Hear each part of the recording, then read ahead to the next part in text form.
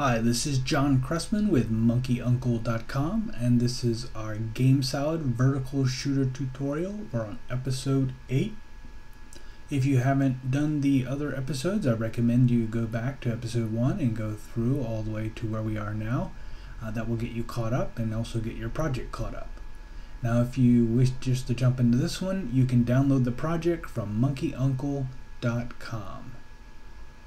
Now, if you're coming in from episode 7, go ahead and save your project as vertical shooter 008. And today we're going to be adding some sound to the game and also a scrolling background. So we're going to start off with the sound, and to keep track of the sound we're going to go in and create a game attribute. This is going to be a boolean, that's a true or false. We're going to call this sound on, and we'll just go ahead and leave it at false for now. Now let's go back home, go into actors. We're going to create a new actor. We're going to call this HUD because we're going to place it on the actual screen. HUD sound. Now remember, we use the on-screen controls. We're going to go back to the on-screen controls. We're going to go down here to images. I'm going to actually drag 2 images. The first is image 11 under line light.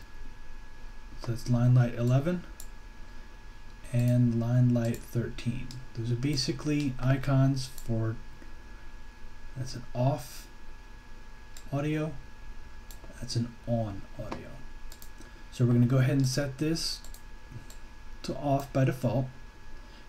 Now I happen to know that the height and width are both 48 on this, so we'll go ahead and change that. And now we need to give it some actions. The first thing we do is create a rule, and we're going to say when attribute game sound on, the one we just created, is true, we want to change this graphic to line light 11. That's the on graphic. When it's off, we're going to change it to this off graphic. So if it's true, we display this graphic. If it's not true, we will display that graphic. Okay?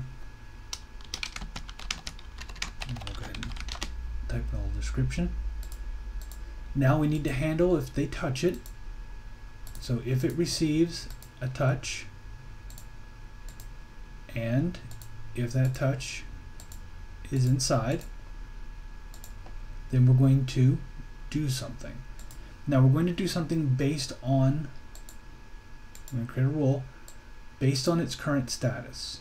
So if sound game sound on is true, basically what we're going to do is create a toggle switch. So if it's on and they touch it, it goes off. If it's off and they touch it, it comes on. Right?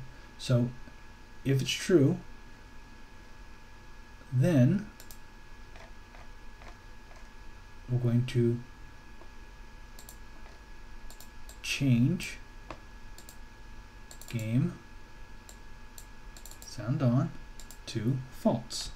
Remember, if it's true and they touch it, it becomes false.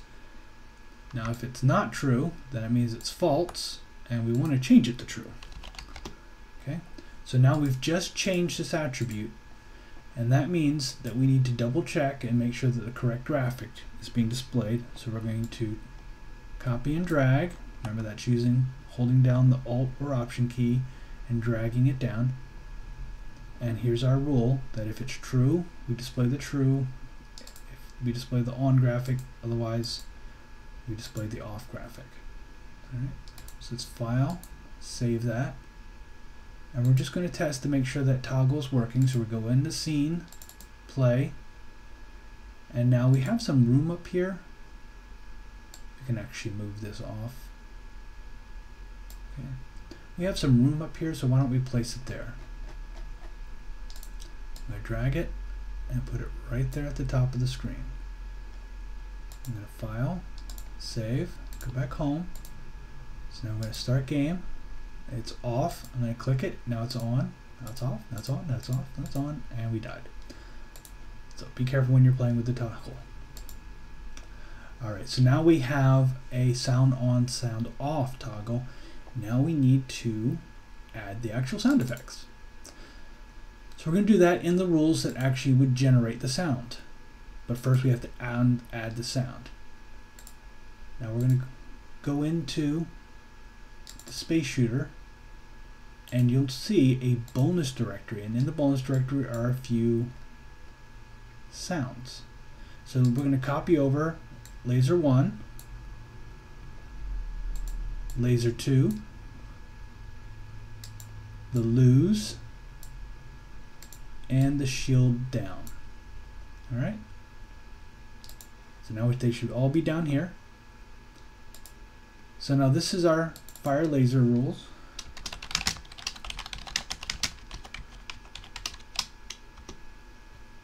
And when we fire, so we're spawning the lasers here, we also want to add a sound effect. But we don't want it to play all the time. Okay? I'm going to go ahead and click on positional sound. We don't want it to play all the time, so I want you to highlight it and click on create rule, and that should create a rule with the play sound inside. All right? And what we're going to say is when attribute game sound on is true, then we're going to play this laser sound effect. So only when the sound is on. If the sound is off, obviously it won't play. So this is the explode routine. So right before the player explosion, again, we're going to use the lose for this one. We're going to put in the lose. I'm going to change it to positional sound. Now click on it and click on create rule, and again it's attribute game sound on is true, then we play the sound effect. Okay, so when they explode, it's going to play a sound effect. Now we're going to save this, go back home. Now we have to do the same thing for both enemy actors. Okay, so when they explode, we're actually going to use the shield down. Okay, again, positional, highlight it, click on create role, an attribute, attribute game, sound on is true, then we play the sound.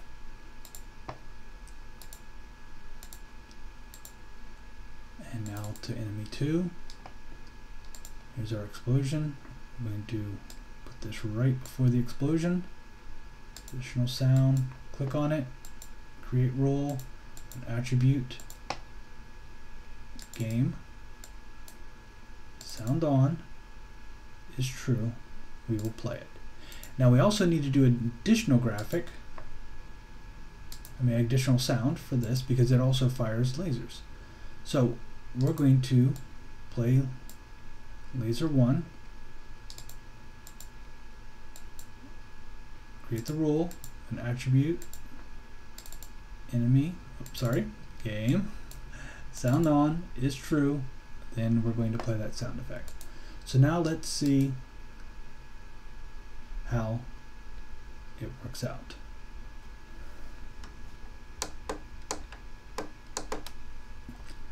I'm going to go ahead, hit preview, start game.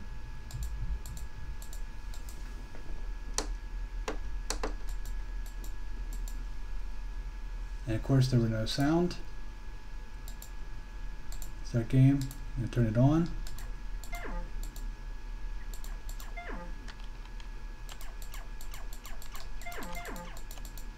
And I don't know if you could hear that, but there was in fact sound playing on the enemy, definitely shooting.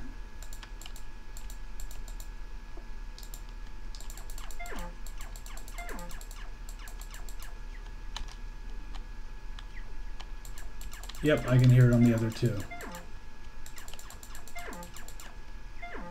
Alright. I don't know if it, and I didn't actually hear it playing when the player explodes. So let's just double click in here. Unfortunately, my sound is down because of the feedback with this microphone. So we're going to turn it down now. But it should be playing, and you can test that on your own. Now, I also said we were going to create a scrolling background, so that's what we're going to do now. We're going to go ahead, call this background, and then open it up. I'm going to go ahead and make the size 256. This is just going to make things easier for later because I happen to know the graphic is 256. Now the graphic we're going to use is, again, on the Space Shooter pack. Under backgrounds, we're going to use the dark purple. You can feel free to use whatever one you want, but I'm going to use dark purple. I know it's 256 by 256, and I want it to tile across the entire area because I'm going to change the size so it matches the screen, or actually is a little bit bigger than the screen. So I'm going to change graphic. Where it says horizontal and vertical wrap, we want to change that to tile. We want to come down here and make sure that these are both 256. Okay. And now we can change the width to 400, which is larger than the 320 screen width. And we're going to change this. The screen is 568, I believe. We're going to change it, we're going to round it up to say 600, and we're going to duplicate that so it's 1200. Okay. And now we're going to add some very simple behaviors. I'm going to create a move behavior. I'm going to have it move down, which is 270. You could use the dial, but I prefer to type it in. We're going to leave the speed at 300. I'm going to say it's relative to the scene, so that's going to move it down at a speed of 300.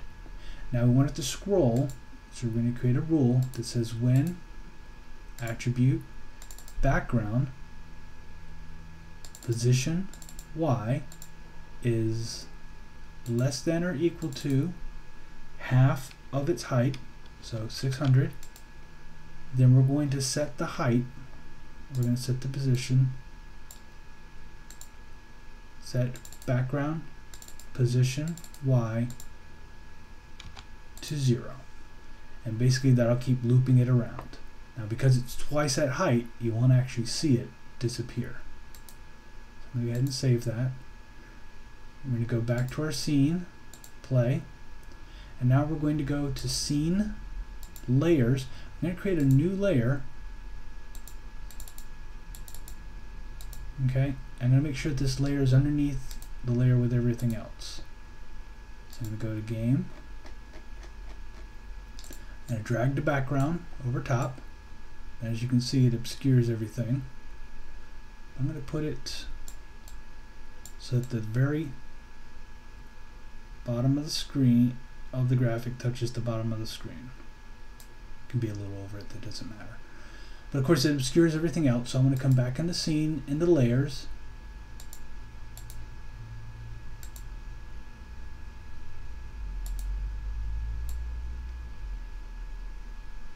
There we go. So let's go ahead and test this out. And off it goes. Did you see the background?